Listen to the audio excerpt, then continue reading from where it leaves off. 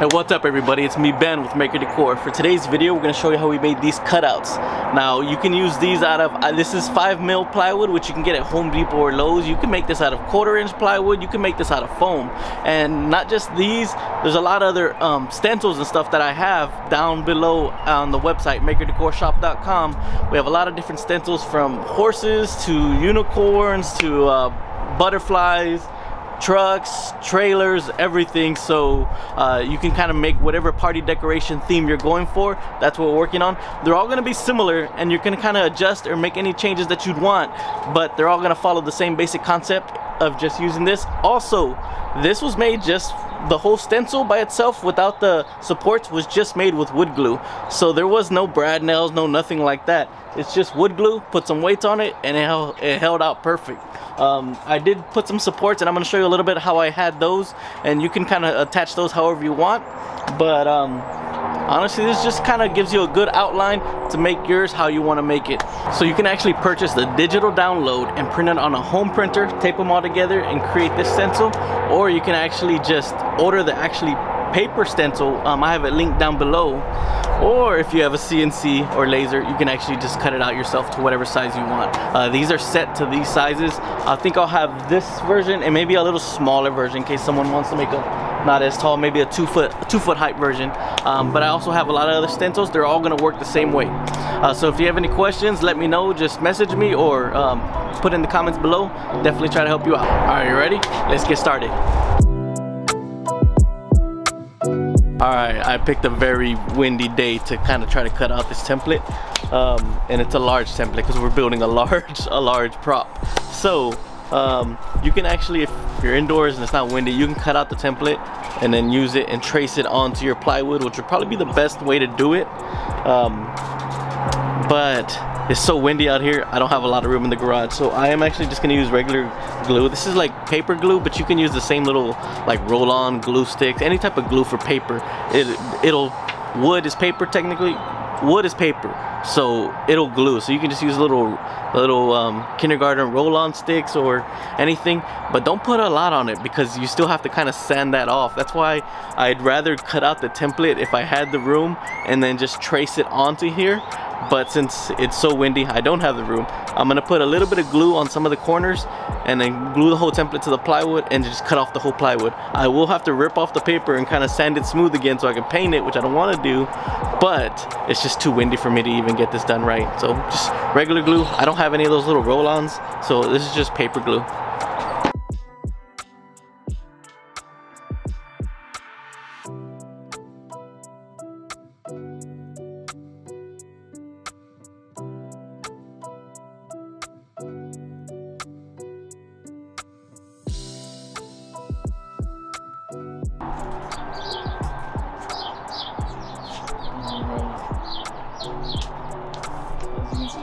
I lined them up as best I could. It's kind of difficult when you went in the glue.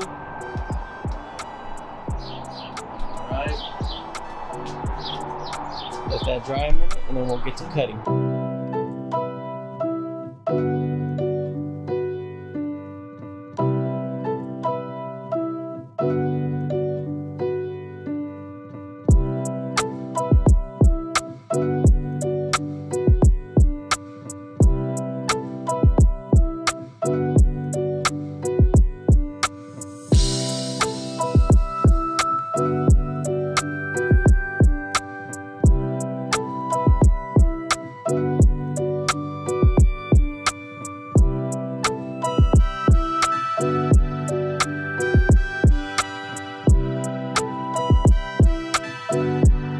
Also, at the corner of each of the templates, I also have the original drawing, so you have something to go off of.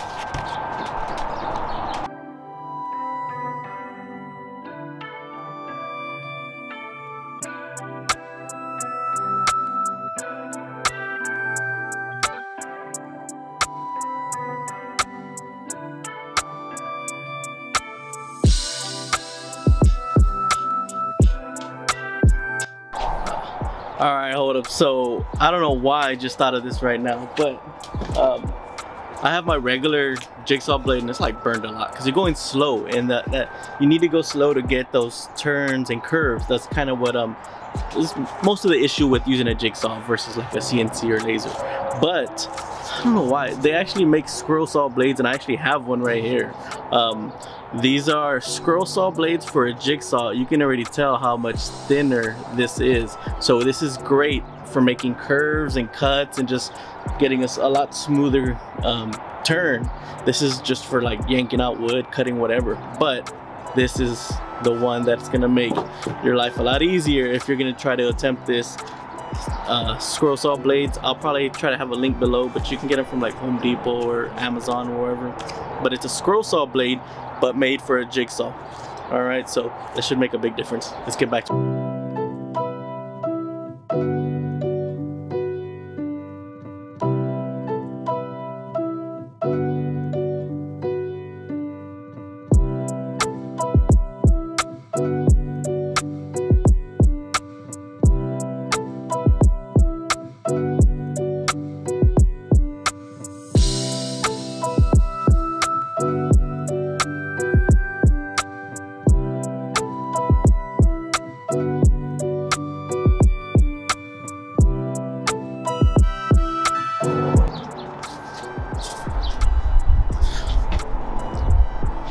So I will tell you, it's a night and day difference using the squirrel saw and the other regular jigsaw. This one took maybe 5 minutes to do, the other one took about 20, because you really want to go slow, make sure you get the right cuts. But the squirrel saw for sure, get that.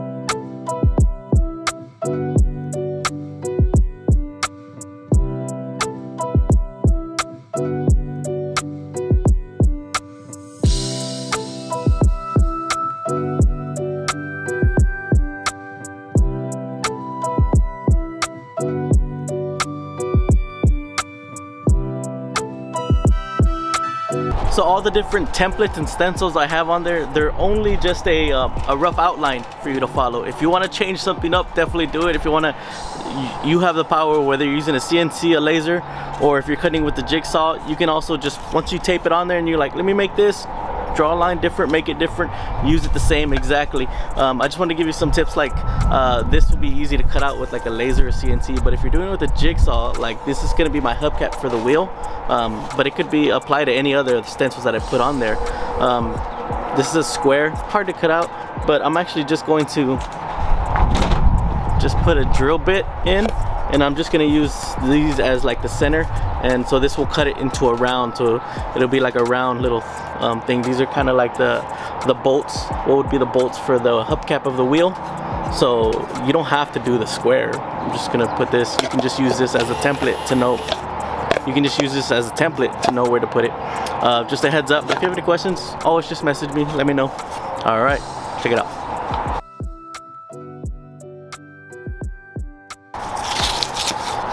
And then all I'm gonna do is sand the back, peel this off, sand it, and you'll see as a hose. All right, now the fun part. I gotta sand all of those glue lines off. So if I didn't do it and traced and cut and everything, I wouldn't have to sand those glue lines off.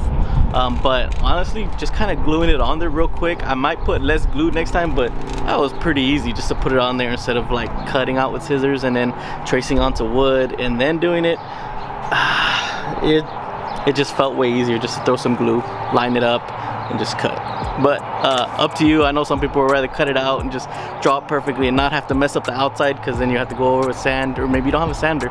So use scissors, cut it out, trace, and you should be fine. Or a little sponge sanding around the edges, you should be good. But that's what I'm gonna do.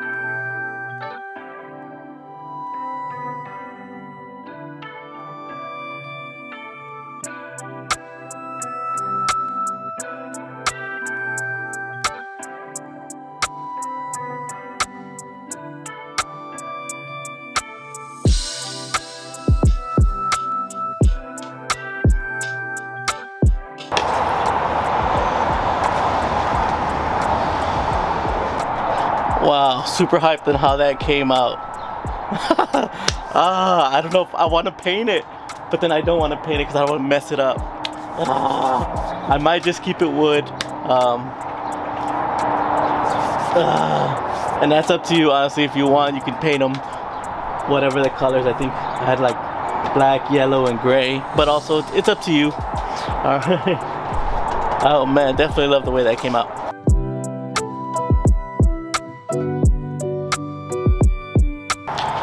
So this is just regular wood glue. You just saw me pour it in there, but you can use brad nails. You can use a lot of different things, but I know a lot of the people that my channel is kind of geared towards people who don't have huge garages with everything with them. Some larger size clamps would be perfect to hold this down, but honestly, this wood glue and just putting some weight on top is actually all you really need. This thing gets a good hold within a couple of minutes, and then within a couple of hours it's solid. So we're gonna put this whole thing together with just wood glue. No nails, no nothing.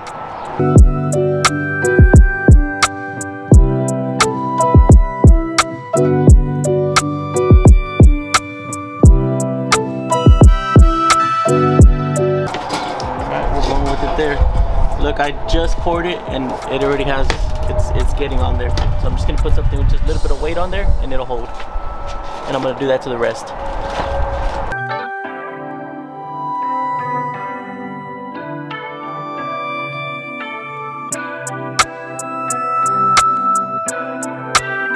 All I did was just put some weight on the things and that should hold them. Give it some time.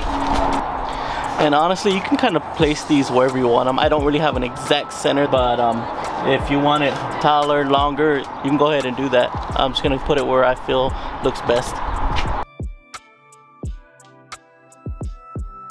To cover up the glue lines, all I did was just flip the image around. And so I'm using, this is where the glue lines were. I'm actually just using this side. Alright, the two biggest tips I'm going to tell you, if you're just going to glue this, just like I did, is make sure you get the wood glue for this. The first tip is, if you can, these are little like 50 cents or $1 clamps. I got these at Lowe's, but you can get them anywhere. Home Depot has them. They're little plastic clamps, they help out. And then also, don't put so much glue. I know you want to put a lot of glue on here, but you don't want to put a lot, because then that makes it move around a lot, and it takes too long for it to dry. So you just put a minimal amount. I wouldn't put more than what I've put. Just less than that. Let it dry and let it it'll start getting tacky really quick, and so it'll hold on. But if you put a lot of it, it's so much in there and just starts slipping around. It takes too long for it to dry. But if you have clamps, do what you want. Just put the clamps. Put a clamp like this.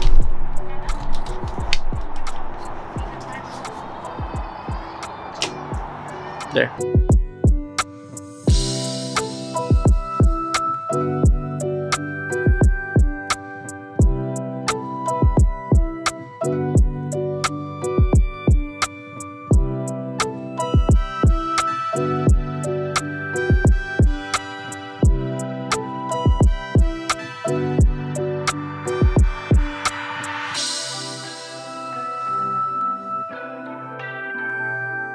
Alright, well, I'm gonna leave it like this and we'll check back in a bit. So while this is drying here, I'm gonna show you how to make just a quick and simple, very easy and affordable little stand that you can put these on. And you're gonna kind of adjust it to how, whatever you build yours, whether you're doing a ballerina or a horse or a unicorn or a tractor, trailer, whatever. You kind of just adjust it to the size that you want for this, and then we'll just screw it in from the back. Let me show you. So I already measured my height. I need one that's 2 feet and one that's 30 inches. We'll go 32 inches.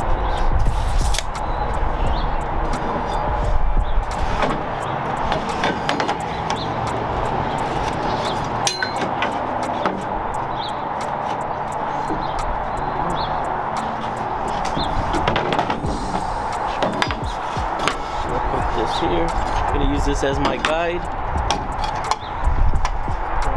There.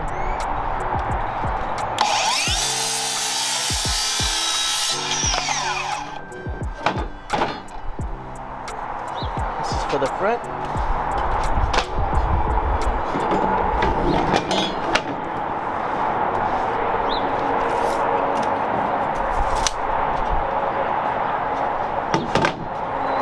Go 32 inches.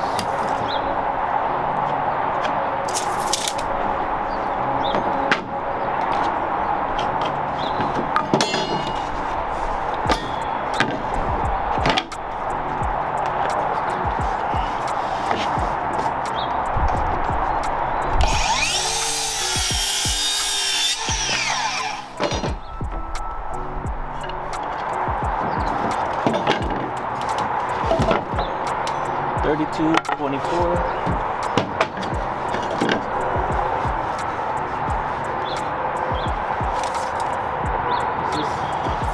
16 inches. This will be the bottom plate. I'll just go with 16 inches, but you can do 12, 10, whatever you want, just to have a little back support. I might even cut this a little shorter. I'll probably go for a foot. I'm gonna make the bottom foot to the bottom feet for this to be a foot long.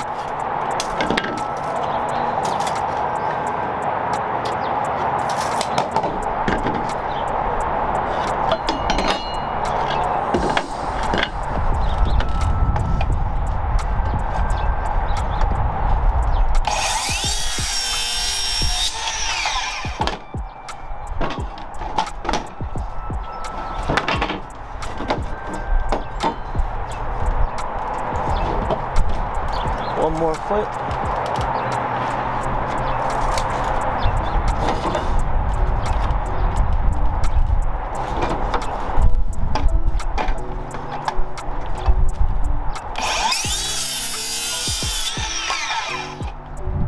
So I have some leftover 5mm plywood that I'm gonna cut the little angle out of. Let me show you.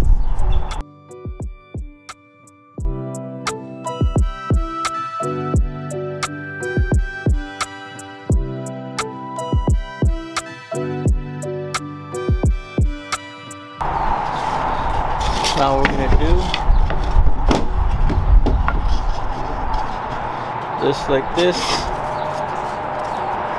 this like this, and we're gonna put some screws, or you can use brad nails, whatever you want, and then some wood glue, and that should kind of give it the support it needs to help keep this balanced. I'm gonna use some screws, so I'm gonna pre-drill at the edge of this. If not, this wood will split, so make sure if you're screwing in from this, pre-drill. If you're just screwing from the side, you're going through the plywood, you should be alright, but for the side, you will.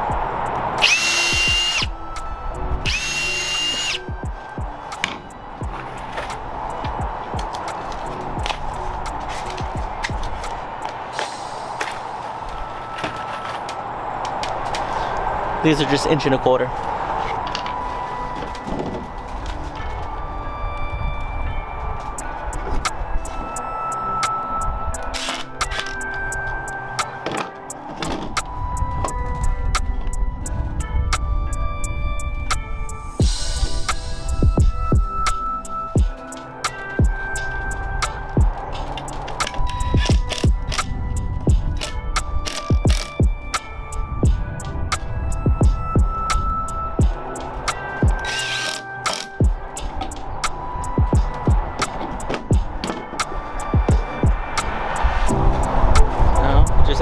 bit of glue.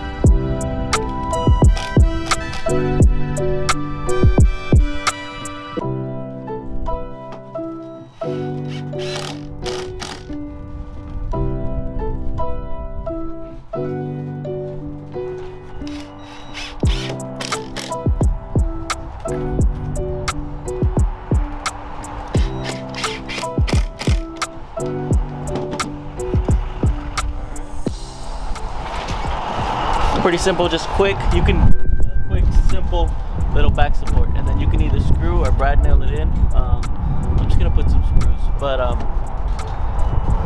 pretty simple. You can do anything. You can put PVC pipes, whatever you want. I've even seen people use like a lamp to kind of duct tape them behind and hold the stencil up. As long as these aren't meant to be out crazy wind or anything, because they'll move around. But indoors or outdoors on a nice day, this would be easy. And then you can just put some weights in the back, a little sandbag or whatever you want to help hold this and give it support. It'll work out great.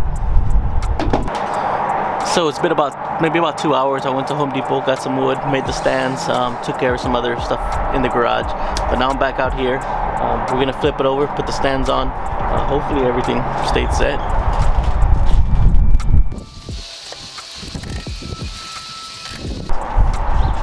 Haha, it worked. No nails, just glue.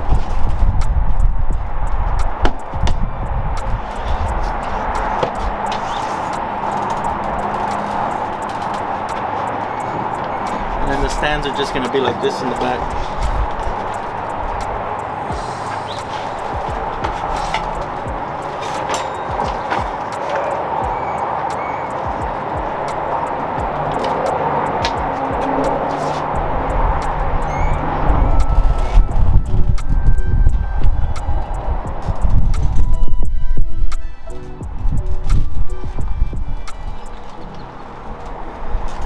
I'm gonna use screws to attach it to the back, just in case I want to take the legs off, or if I'm just gonna use it indoors. It depends on, everybody uses these totally different, so you can just brad nail it, glue it, screw it, everything. But just because, for example, and in storage, I'm just gonna put some screws in it, show it is, and then probably take it off and just store it. But it's up to you. The screws will be visible, so it's kind of everybody's preference.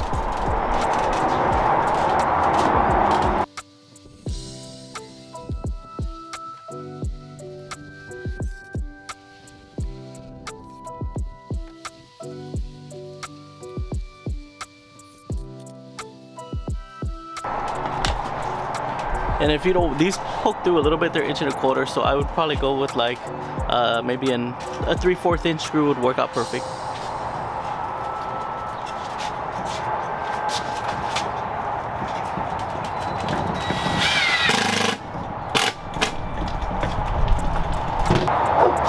Alright, this one is 2 feet tall. And I think it's like 4 feet wide.